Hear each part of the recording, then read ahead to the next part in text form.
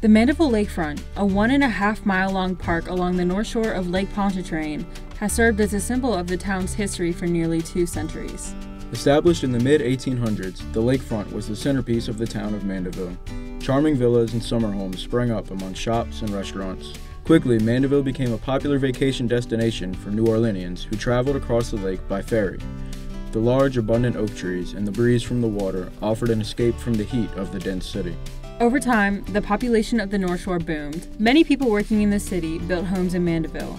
As a result, the Lake Pontchartrain Causeway was opened in 1956. A trip to the lakefront was now less than an hour away from the city. Through the years, the lakefront has remained a popular attraction for both residents and visitors of Mandeville.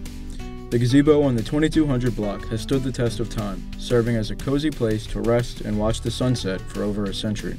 Today, the grand homes and restaurants lining Lakeshore Drive pay homage to the culture and history of the Mandeville Lakefront. Once nothing more than a vacation spot, the Mandeville Lakefront is now the heart and soul of the town, offering activities for the whole family, from playgrounds for the kids to walking paths fit for jogging or just taking a peaceful stroll, to the plentiful swings and benches offering a place to rest, read a book, or simply enjoy the tranquility of the scenery.